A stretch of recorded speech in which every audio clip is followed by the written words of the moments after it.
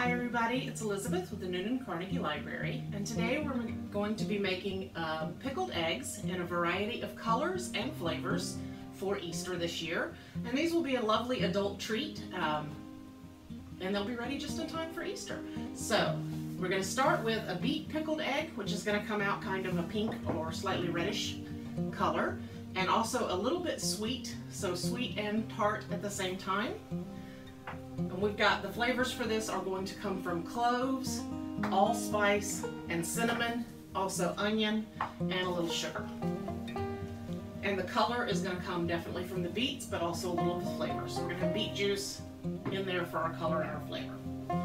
Each of our jars, we're going to do 3 different kinds, has about 10 eggs that I've already boiled and peeled so that we can have our different flavors. So let's get started. We're going to start with a cup of white vinegar to get the pickling process going. And these are just going to pickle in the refrigerator. There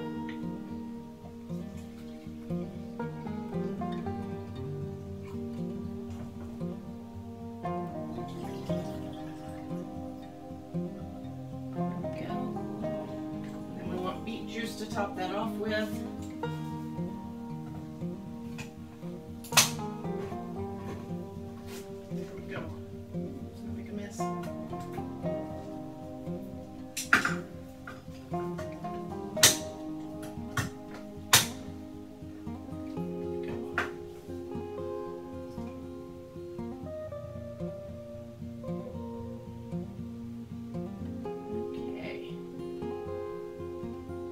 About half of an onion down in there, and I've already got my onion sliced up.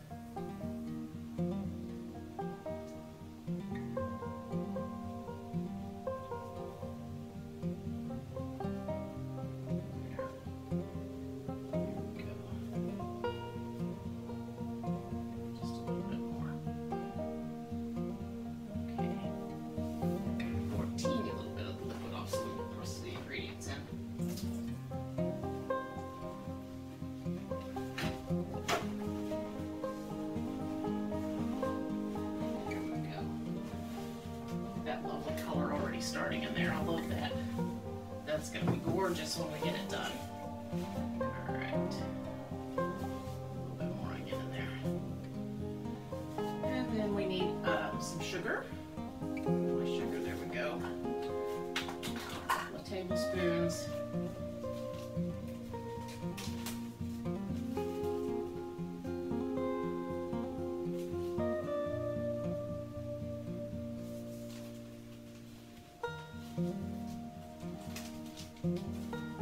I want 6 or 8 cloves.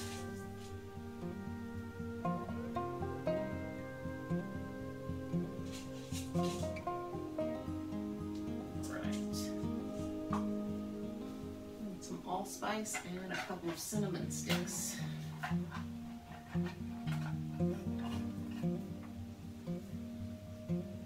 Go. Allspice. That says to do 4 to 5 allspice berries, but I couldn't get my hands on allspice berries, so I'm going to do about a 1/4 teaspoon of ground allspice instead. And that should do for that. Let's see if I can get us a spoon here.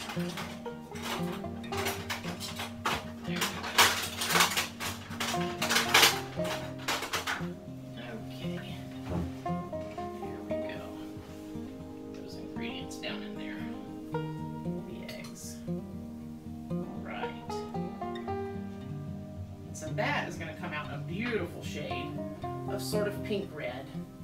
And these are going to sit in the refrigerator for 3 to 4 weeks. So these will be ready just in time for Easter. And I'm going to have everyone here at the library do a tasting when they're ready. So that's our beets one. And that was a cup of white vinegar topped off with beet juice. Half of a small onion, 2 tablespoons of sugar, 2 tablespoons of salt. I didn't put the salt in. Let's put the salt in. Gotta add that. I'm always missing something. I want to make make sure these are preserved properly. There we go. Okay, 2 tablespoons of salt, 6 to 8 cloves, the allspice, which I used a 1/4 teaspoon of because I didn't have 4 to 5 allspice berries, and a cinnamon stick to add that flavor. Now we've got everything in there. I'm gonna let that mix up real good. And we'll store that in the fridge for 3 to 4 weeks, and it'll be ready to eat. And so the next one we're gonna do is a bread and butter flavor, and it's gonna get its color from turmeric. It's gonna become a nice yellow color. This off to the side. So we've got our same 10 eggs, and we're gonna put in onion as well. Get this little pink piece out. We don't want any pink in there. So we've got our onion, and we're gonna add garlic.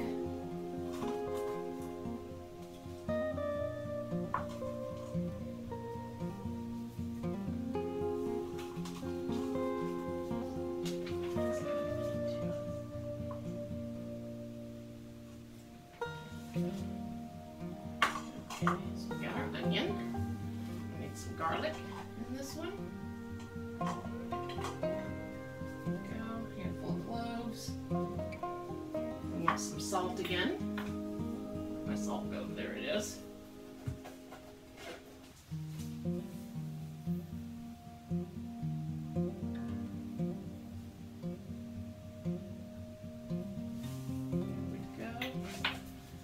We need a 1/2 cup of sugar because this one's going to be a little sweet as well, since it's got a bread and butter flavor to it. So we need 1/2 cup of sugar. There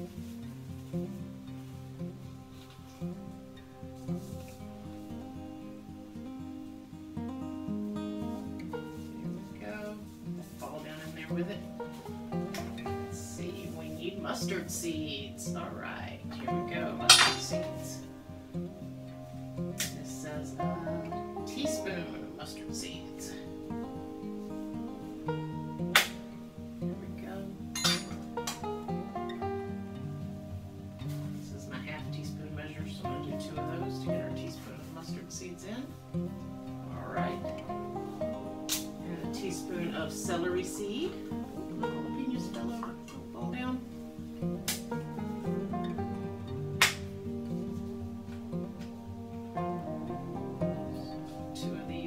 A teaspoon of celery seed. All right, and then we need a teaspoon of ground turmeric, and that's also going to give us our yellow color for this one.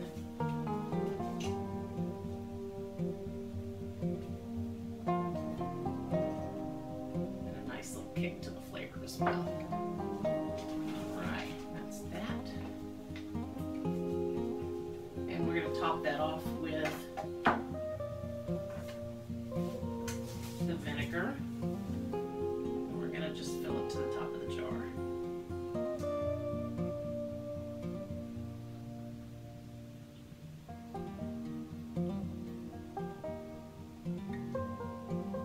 Okay, and these will come out a nice yellow color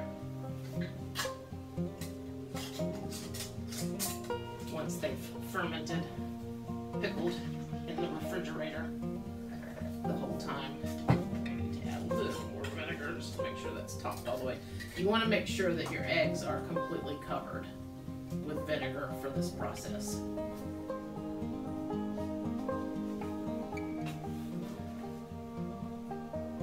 There we go. To make sure they stay preserved the whole time that they're pickling it.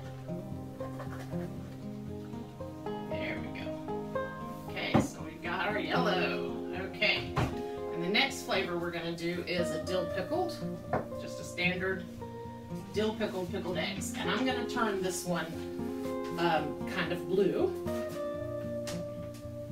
Oh, I'm sorry, actually, I'm going to do the spicy jalapeno. That's what I have the jalapeno for. So we're going to do a spicy jalapeno pickled egg. And we're going to turn this one blue. And to get the blue color, what I have done is, last night I boiled red cabbage for a little while, and then I let it simmer just for about 30-40 minutes. Just kind of let it get all the color into the water, and then strained it. So I have boiled cabbage water right here to do our color with for our spicy jalapeno pickles. I wanted them to be a color too and not just be clear. So we've got our 10 pickled eggs, and we're going to do the 2 tablespoons of salt.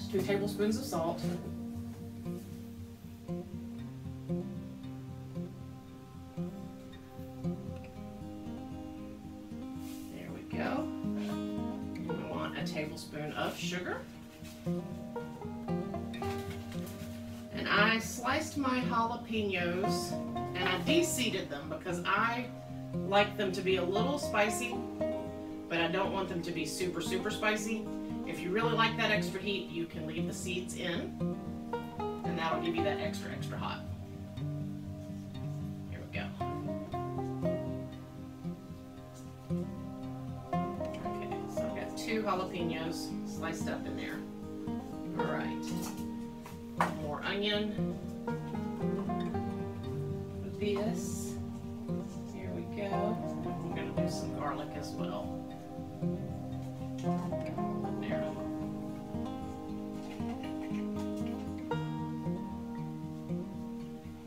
Okay, so we've got our garlic, and we're also going to do some bay leaves. 2 to 4 bay leaves. Slide down in there. That's just going to be dependent on the size. If they're big, we'll do 2 smaller. Looks like I've got 2 small ones and 1 big one, so that'll work. Alright, so we've got our bay leaves, got our garlic cloves, we want some coriander seeds. There we go. We need a teaspoon of coriander seeds.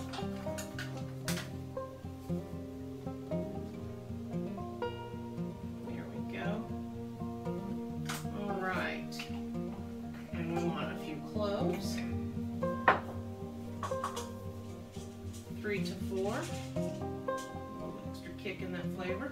There we go. And we want the allspice again. And again, I'm going to do about a half a teaspoon since I don't have the actual berries, just for the flavor. And then we're going to cover that after we add about a half a cup of our cabbage water. Let me go a little bit more. Let's do a little bit more than half a cup of our purpley cabbage water. There we go. Whatever water you add, you want to have equal to or slightly more vinegar than water in your mix.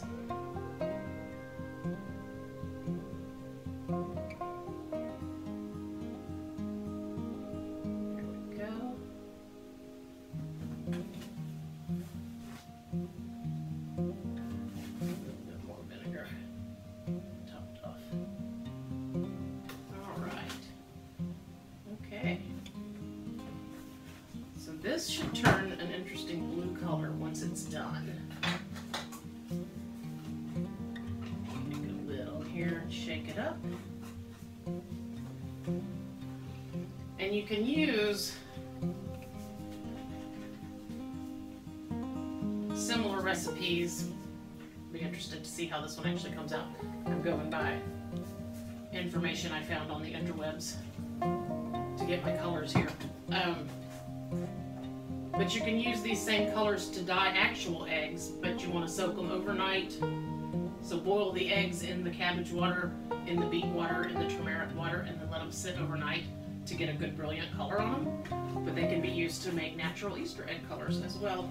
Alright, so we have our jalapeno, our bread and butter, and our beet pickled eggs for 3 different flavors and hopefully 3 different colors. We'll see how that turns out. These are going to sit in our refrigerator for 3 to 4 weeks, and then we are going to do a little taste testing, and I hope to have some video loaded of that when the time comes, of our library staff here tasting these pickled eggs and seeing what they think of those. So thank you so much for joining me today to make our adult Easter eggs, our pickled eggs with different flavors and colors. And I really appreciate you guys joining me for that, and I hope to see you again soon. Thank you for joining the Newnan Carnegie Library. Bye-bye.